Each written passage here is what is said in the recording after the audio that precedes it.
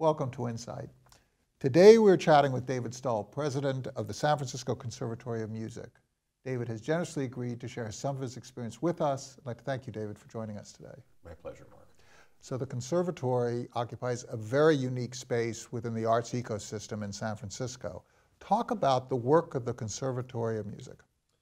My pleasure. The Conservatory actually will celebrate its 100th birthday in 2017-18, and that's a remarkable thing. It's one of the great institutions in higher learning in the world. And it makes it one of the oldest Conservatory of Music in the United States. Really, and there's no question about that, and it's been a leader for a very long time, and you find our graduates certainly playing in all of the great ensembles here in San Francisco, at the Opera, at the Symphony, the Ballet Orchestra.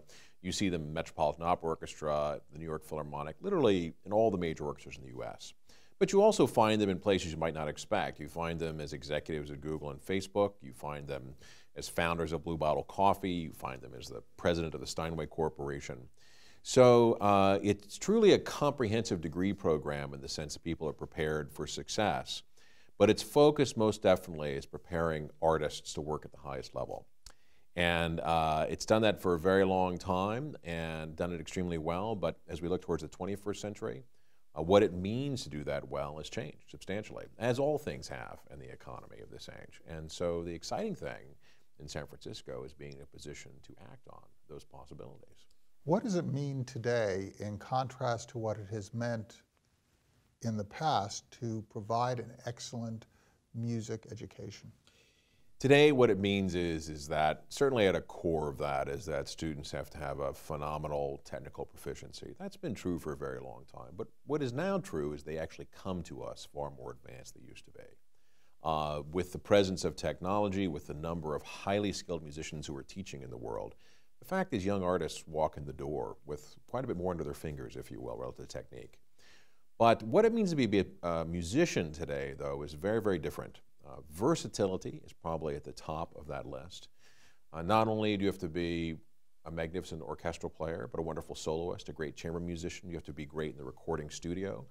But most importantly, you have to be truly entrepreneurial and imaginative. You're likely to be leading or participating in an ensemble that is newly born as you leave school, that has its own management structure, that is performing and recording across the United States of America and the world. These new small ensembles that emerge, fully form out of a conservatory environment are not uncommon now.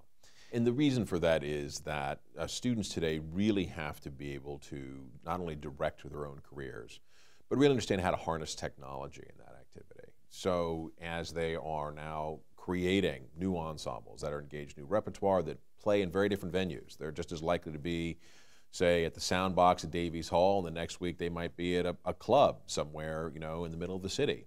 And the ensemble might be 38 players when it's at Davies, it might be 16 when it's at the club. That sort of change in how music now is meeting the community, engaging the community, that's real. And the fact is, those opportunities are pretty extraordinary because we see students recognizing that as they build an audience, they create a following. And social media, the presence of a website, the capacity to get music out over the internet, vis-a-vis, say, YouTube and downloads, what have you, while on one hand it turned the record industry upside down, what it also did at the same time is liberate the capacity for young artists to bring their work to market. But it also requires that versatility that you were referring to earlier. Now, since people are so musically aware because of the accessibility of different forms and because you're seeing young artists being able to very flexibly move from form to form, from style to style, the actual response of the musician has to be very sophisticated. It is no longer musicians are no longer so able to afford the luxury of concentrating in one particular space. Right. And that's a perfect description for it. And the reality is that even if they, for example, several of our students have won major orchestra positions recently as current students. But let's take the San Francisco Symphony. Right now, if you're playing in that orchestra, you also are going to expect to play in the Soundbox. Right. Which is an entirely different environment you're making music. The acoustic is generated brilliantly through electronic means by a Meyer Constellation system. You have 2 stages, possibly 3. You're in what almost feels like a nightclub environment. You're playing repertoire, frankly, that is not the orchestral repertoire. 10 years ago, that would have been unimaginable. So when we look at the opportunities, which are really quite significant today, both in live performance, vis-a-vis recording and technology, working in the studio, in game music, in film music, and the fact that this is a full-blown degree program. You know, the conservatory is the only accredited standalone conservatory west of the Mississippi River. And so for us, we see a degree as really equipping somebody to be successful for life. And so when we think about what the degree has to achieve today versus 50 years ago, it's that not only do the musicians have to be prepared to play in these very, very different circumstances, but their education should be comprehensive in that they are able to harness their skills toward any endeavor later in life. We've had not only graduates, as I said, going into music, we've had graduates go directly to medical school out of the conservatory, you know, and we're equally proud of those, for example, like the quartet of ours who last week won the Naumburg competition, the most prestigious chamber competition in the world. And, you know, just a couple weeks before that, you know, one of our students is doing really well in her first year of medical school. From our point of view, those are both tremendous success stories about what the school does. So let's unpack that academic program and talk about how students come in, and as you say, many of them come in with a great deal of proficiency, but now they have to step up their game. Exactly, and the reality is because the world that's waiting for them expects their game to be much higher, and it needs to be successful. It's really that simple. So the students we see today have, I would say, far better technical proficiency on the instrument, and that is something that everyone has observed in the industry, if you will. But when we look at how we then transform those students, which is precisely how we approach it, it's to say, look, there are 4 key areas where they really have to develop themselves. One is artistically, the second one is intellectually, their cognitive skills, the third one is professionally, their business acumen, their capacity to act within the context of a business world, and the fourth one is individually, and by that we mean their capacity to know themselves and to take risks. That risk-taking is in fact a major part of this enterprise. But if you don't actually give students the environment in which to practice that for real, waiting 4 years until you graduate them is frankly too late.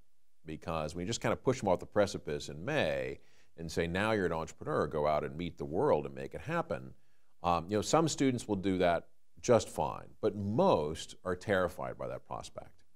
And the fact is they're very gifted and very capable, so they're more likely to, say, join a private sector industry job rather than think about really advancing their own interests vis-a-vis starting their own organization. And you have a lot more in common with a professional school that has a narrower range of topics. You cannot go from, in a liberal arts school, you cannot go from music to history to political science to economics. Absolutely, and that's not something we seek to change, because we think if we did try to change that, what that would really mean is a disservice to the student, because it would cause those conversations to be less candid.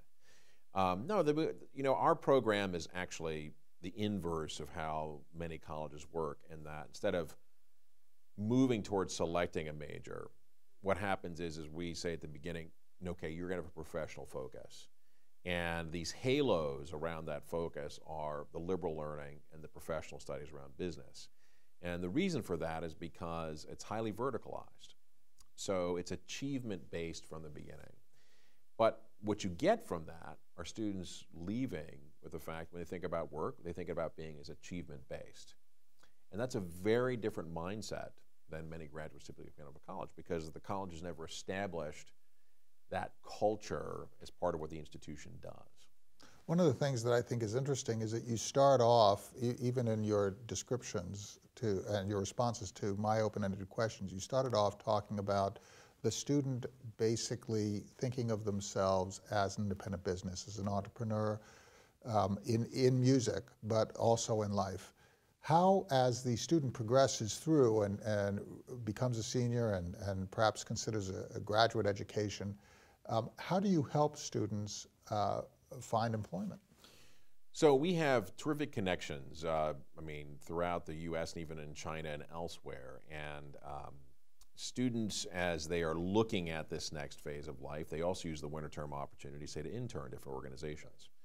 And we have interns that'll be at the the symphony, at the opera, in New York. We've had in our technology program, we have a whole slew of students working down at Sony. We have a scoring program for video game music, film music, and sound design.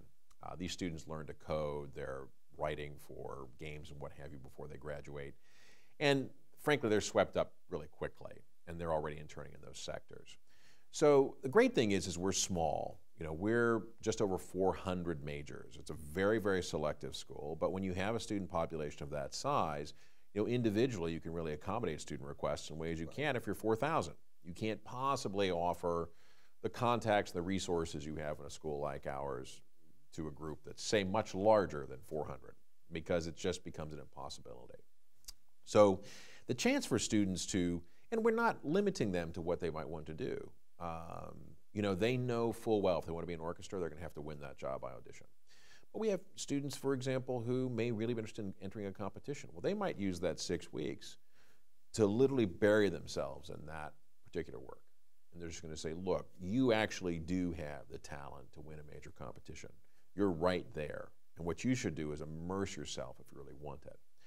So these spaces in time, the winter term experiences, allow us to, for each student, say, you know, what are the strengths and aspirations you've discovered about yourself since you've been here? Because they are all different.